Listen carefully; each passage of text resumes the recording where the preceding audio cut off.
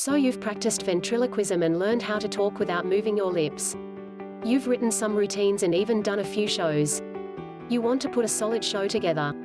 You want to be the ventriloquist that people are talking about long after your show is over. Maybe you only have one vent figure and you're wondering if that is enough. Well, that is the question that many vents have asked throughout time. Is one vent figure all I need?